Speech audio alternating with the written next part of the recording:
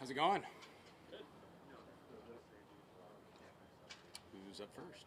Can you walk us as a young quarterback? Can you talk about the balance between making maybe a throw that you shouldn't make versus making the right read? Yeah, I mean, I think especially in competition mode, you want to try to show what you can do, but I think that it comes with being mature, being grounded, not trying to do things out of your framework.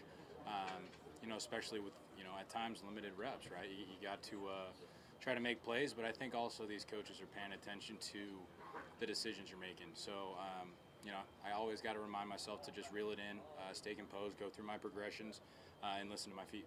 So how you got about the day you had today? I thought today was great. I don't think I had any completion today. I think I was taking care of the football. I thought I listened to my feet well. I thought I took chances when I had the opportunity to, and I thought I checked the ball down when it was required. So overall, strong day. I think for me the biggest thing is just as a young player staying consistent, stacking day after day, because I know I can make any throw out there that that's required in this offense.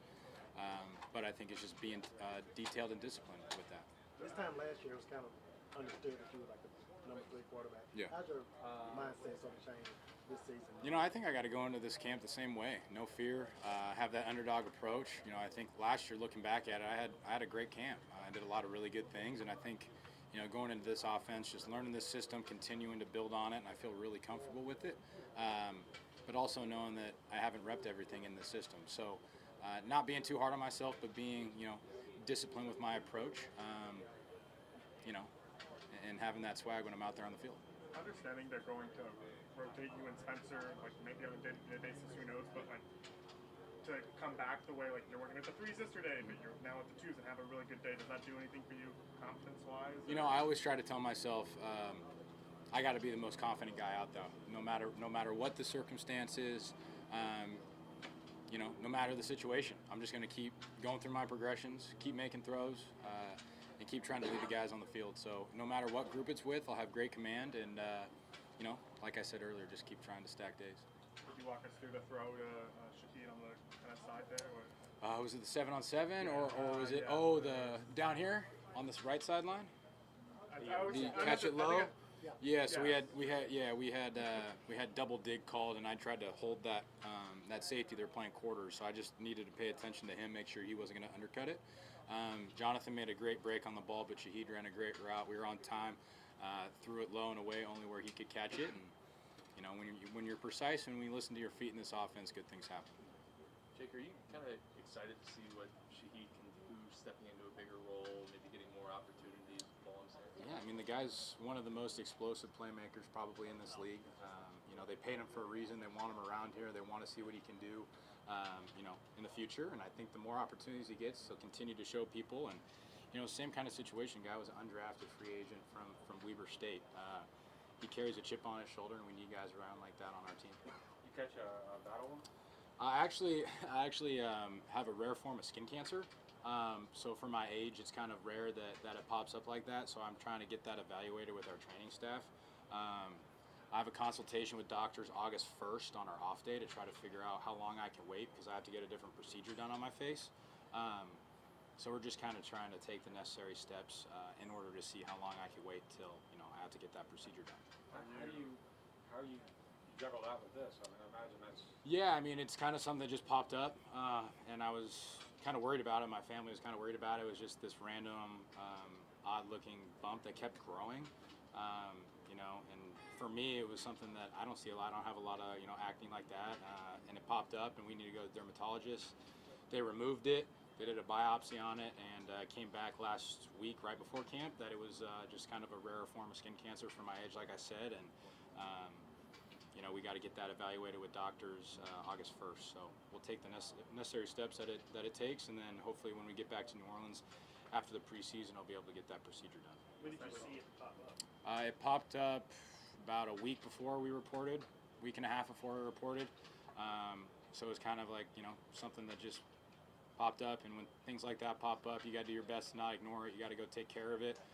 My family was great. Training staff has been great about dealing with it with me, and obviously just trying to stay focused on what I got to do here. Are you doing okay mentally? Yeah, I'm okay mentally. It's just something, like I said, I got to take care of and do the necessary steps. And the people here, the people in the building, organization has been great. Helping me deal with that. What's it called? I kind of want to just keep it between our organization right now. I bet you're not sure yet if the treatment will interfere at all with your football schedule. Like I said, we're kind of going through the necessary steps right now. And August 1st, we're gonna go to a different doctor, get evaluated, and we'll go on from there. So, will that determine the severity of it, or? It's just kind of how long I can wait until I need to have a procedure done. It's not going to be like a life-threatening thing right now. But like I said, if you're with these skin cancer things, if you wait, things spread. So I just got to get it taken care of. Hey Jay, what kind of goes through your mind when when the doctor first says that word? Yeah, I mean, like I said, I feel like I'm pretty young and healthy to be able to just have something like that pop up. But I want to take care of it, and I want to be responsible about it, and obviously not make it a distraction, because I'm going to be fine. Everything's going to be taken care of. But like I said, I don't want to wait too long with something like this, and I want to get it handled. And like I said, the organization has been great with communicating with me and setting things up to make sure I'm healthy. I heard you had a hole in one on a par 4. I did get a hole in one on a par 4 on a lighter note. Yeah. Yeah, no, it was great. That was back in March or something like that in Florida. I was down in Florida playing golf.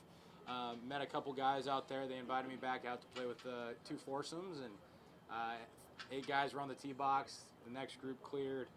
About 320-yard par 4, and sometimes you get lucky. What course, what hole? It was Plantation Palms, hole 15 or 16. Wait, most important question: what tee box? We were playing the backs. It was 320. It was a poke. I know. I mean, there was water left and right. It was good. What did you hit, driver? I did hit driver. Yeah. Hit a nice cut into the breeze. Landed soft for me. Got lucky. You had Derek said you're the best golfer on the team, and he has a 2 handicap. I'm a plus 2.2 right now. So, yeah. Is that your first hole in one? That was my third. First on a par 4, though. First on a par 4. Yeah.